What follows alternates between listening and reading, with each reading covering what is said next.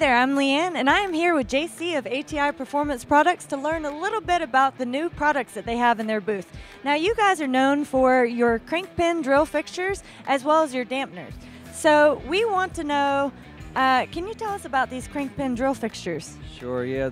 So all the late model cars come with a crank and no key and no way to retain the damper. So when you're doing high performance racing or you're hitting the rev limiter or you've got a supercharger, you really need a good way to fix the crank hub to the crank snout without it spinning. If it ever spins, it tears up the crank, it's expensive, and sometimes the damper will come off. So we patented a crank pin drill fixture a few years back, actually from when we were circle track racing, because you would run on the rev limiter, you'd bounce off it, and it would loosen the damper up.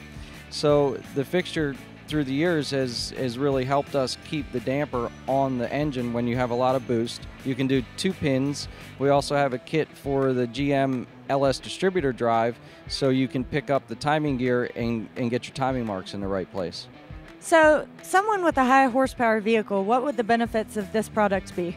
Well, the first benefit is the damper's not going to come off and blow out from under the hood, and that's not just our damper, but any damper. So actually putting a pin that's sticking out of the crankshaft that can pick up the keyway that's already in all of our dampers is the only way to properly retain it and keep the damper on the front of the crank. So we want to learn about these new dampeners that you guys actually have. Sure. So we unveiled our Audi and Vw dampers here at the show. We saw a need in the market for some failures out there and just not having all the applications filled. So we came up with 2 ways to do it. One for the lower horsepower, kind of the street guys, somewhere around 500-600 horsepower or less, and it's a bolt-on design to the front of the lower timing gear hub.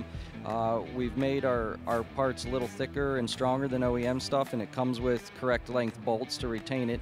And the guys that are really going all out, your guys that are at World Cup right now and racing versus imports versus domestics, we integrated the lower timing pulley into the damper, kind of like we do on our Evo and a couple others, and it is absolutely the strongest way to retain the damper on your VW or Audi. So I know that some products have a little bit of technical difficulty for the user as far as bolting it onto the car. Is there any modification that needs to be done for this product? Sure. So the race version is a little harder to bolt on because you have to pick up the timing belt and the keyway at the same time. So with both dampers, you're going to need a sander. There's a dust cover on the front of the engine with a rib that's in the way.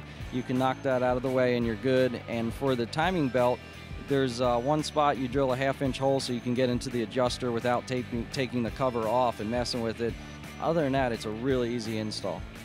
And I noticed you guys said that you have a race version and basically a street version. Would you happen to have something for, say, my Mustang?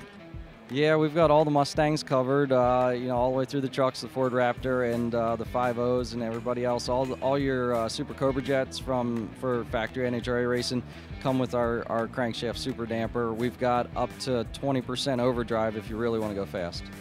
This is good information. Where can the viewers learn more information about your product? ATIRacing.com. We've been in Baltimore, Maryland for 56 years, and you can look us up on Facebook. Fantastic. All right, guys, stay tuned for more on Power Automedia.